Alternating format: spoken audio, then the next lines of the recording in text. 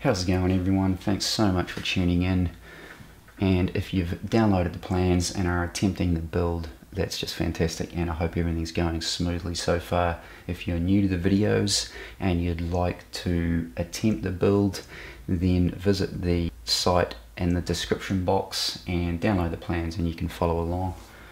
And I hope that you can get to this stage by the end of this video, and that is we've got our template jig that we made to cut out the holes in our chassis, and that's going to come in incredibly handy because we can start to build our amplifier outside of the chassis.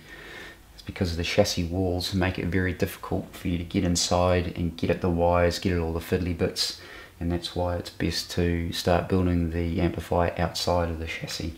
And your template jig is going to allow you to do that. And we're going to cut out the turret board and we're going to put all the turrets in, swage them. Going to mount that on the template jig. We're also going to mount the tube sockets, and we're going to lay the 6.3 volt filament wires in place. And I must stress that we're not soldering anything in place yet. We're merely laying them so that we can make sure that they're in the right place before we do any soldering later on. And so without further ado, let's get on with the video. Alrighty, go grab your laminated turret board flat work. If you've bought it, no problem. Or if you want to make it yourself, go check out my video on how to build it. Runs you through the whole process of how to laminate your own composite material.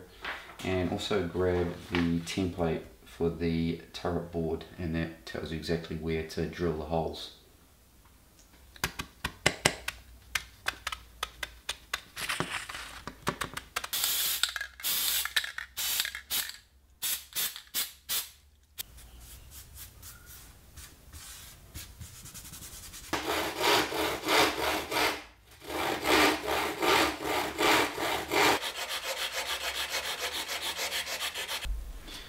At this point, I'm just going to check whether there's a little bug. At this point, I'm just going to check if our mounting holes line up. And now, if we've drilled our holes accurately, this hole and this hole here should be aligned, and they're pretty good. All of the holes on this turret board are drilled at 2.8 millimeters, and that's to house the base of the turret, all except for these 4 mounting holes, and they're for the turret board standoffs, and I'm going to drill them at 3.5 millimeters. So it's a good idea to mark them now. I made this drilling jig some time ago specifically for drilling holes in turret boards, and it's just a piece of angled alloy screwed onto another piece of flat alloy. And whenever you got the situation where you've got turrets lined up in a row, it just enables you to get uniformity with the spacing, because it allows you to always be the same spacing from the edge as you move it along.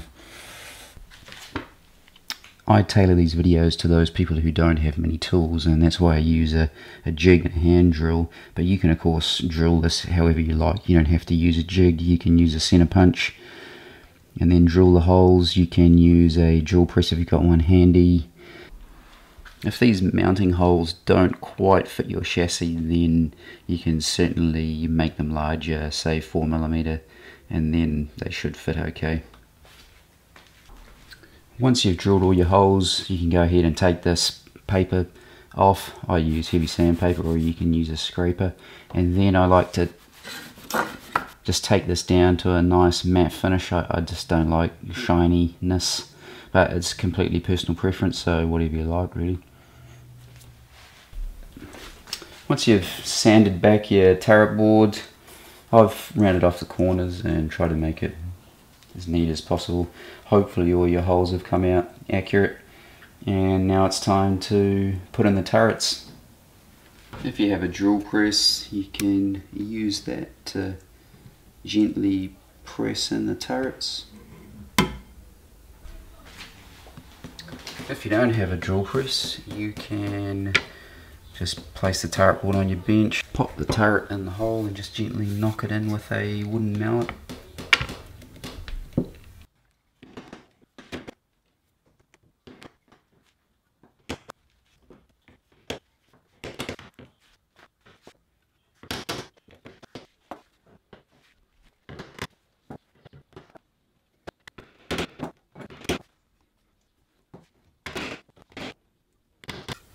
Once you've got all your turrets in, flip your turret board over and it's time to swage the back of the turret, and this will hold it in place.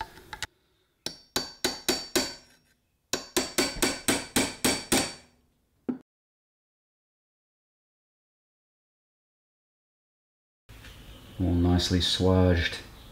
Nothing like a good old swaging.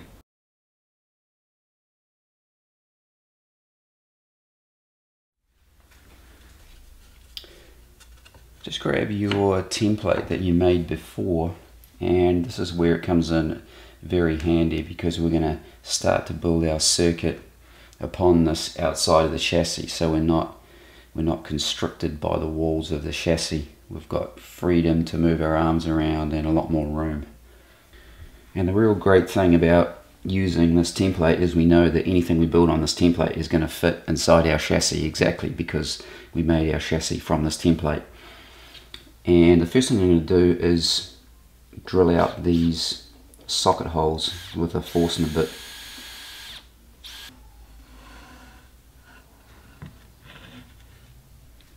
Once the holes are drilled out for the sockets, the next thing to do is just take that edge down next to the sockets. Take the edge down 1mm, and that's just to allow for the thickness of the chassis. On to the next stage, and I've just got myself a spare piece of plywood here, and you can use anything as long as it's flat piece of MDF if you like. And I've just screwed in a couple of pieces of small right angled alloy here, and this just allows me to slide in my template, and these alloy just simulate the sides of the chassis. And you can use anything you like for this. You can use scrap wood if you like, as long as it's square. Now I'm just going to place the tube sockets in here, and I'm going to screw them in place with a suitably sized screw. And at this stage it may pay to clamp your template to the bench just so it doesn't move. Ultimately your screws will go through into your scrap wood and hold everything in place. It's very important at this stage to notice the orientation of the socket. Here we've got lug 1 pointing upwards in tube V1 and V2, and in tube V3 we've got number 6 pointing upwards, so it's in the reverse orientation. We can screw on our 1/2" turret board standoffs, and we could transfer it to the template jig. If you notice that the remainder of the bolt is longer than the template is thick, then just simply drill a hole in your scrap wood just so that the standoff is flush with the template.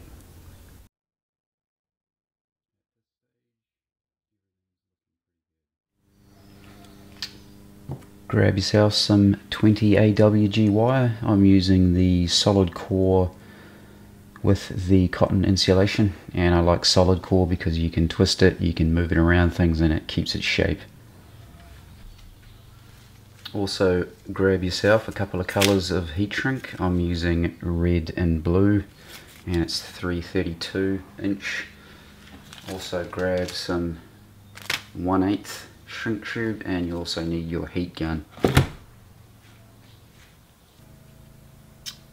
These points here on the turret board with the red and the blue circle represent the 6.3 volt winding that comes from the power transformer, and these provide the AC that lights up the filaments of the tube over here.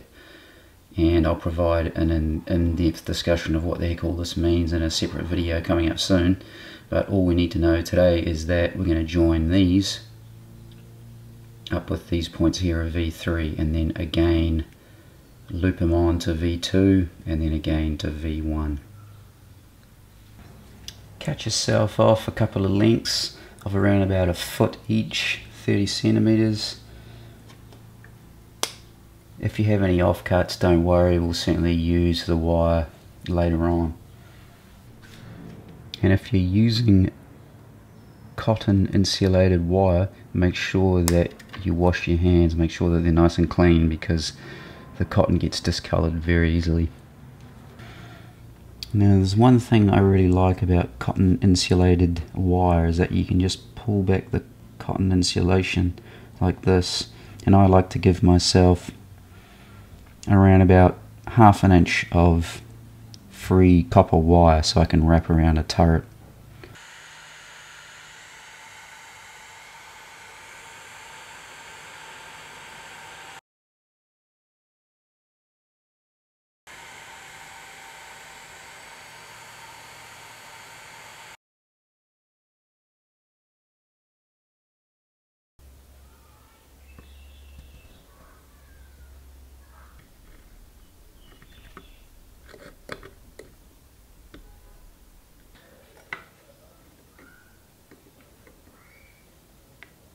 I've just put a small band on the end of the wire just so I know which one's which. Right, I'm just going to start twisting these cables and try to make this as neat as possible. I'm just going to keep twisting my cable here, trying to keep everything uniform and nice and neat. I've twisted myself a good 5 inches of cable, and that should probably do us. And I'm just going to bend that down there over the turret board and onto the template.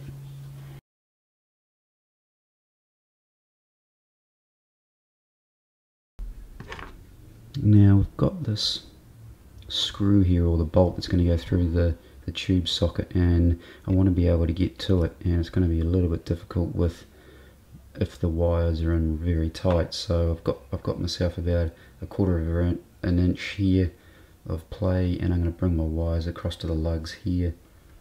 At this stage we'll cut them off about there.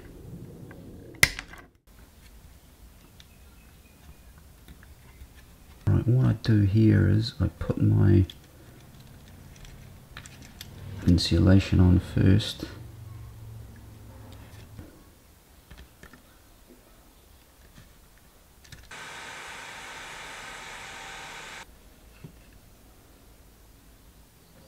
Both red cables in lug 5, and I've got both blue cables in lug 4.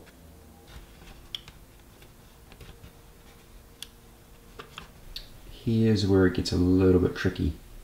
Just run your twisted wire down next to the chassis there, just along to the next tube socket. This part is a little bit tricky, but there's a little bit of technique to this. We've got our twisted cable with our extension going up to the tube socket.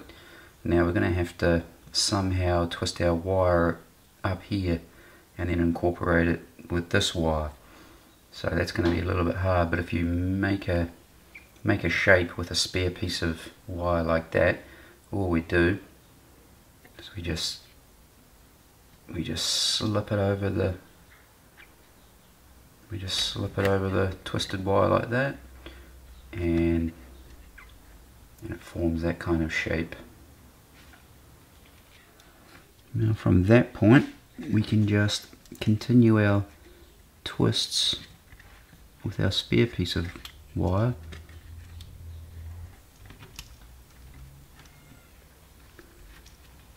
And then we can just simply remove that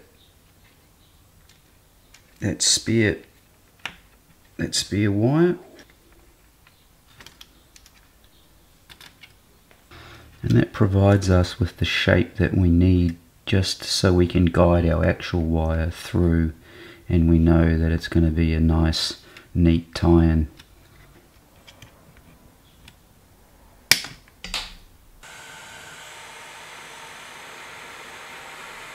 Now we'll just pop the other cable underneath through the same lug. Easier said than done. There we go. And we'll start to twist that through and just follow our other twists that we made with our spare wire.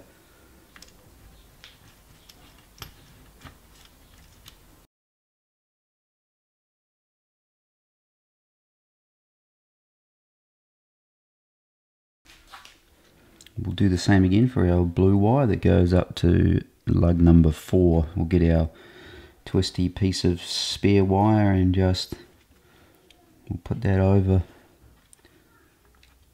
We'll put that over again.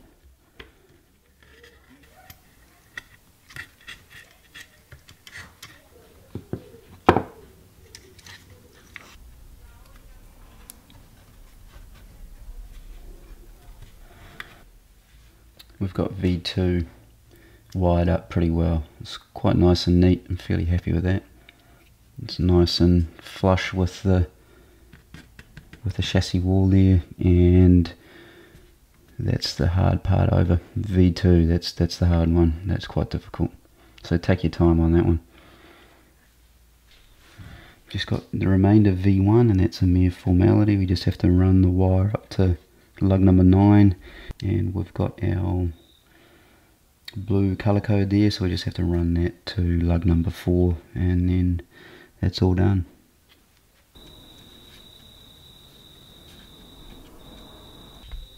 And there we go. Everything's pretty neat and straight and at right angles and all tucked in nicely against the chassis.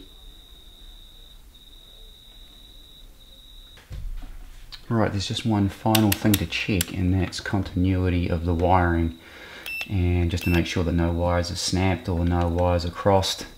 Red wire, when touched with a red wire, should beep. It's good, and likewise with the blue. That's good, and when I touch red with blue, I should get no beep. And likewise with the red and ooh. Let's check that one again, and that's all good. Everything checks out. Now I can move on to the next stage. Hopefully all of you had the same success with this build so far, and I look forward to seeing you on the next video.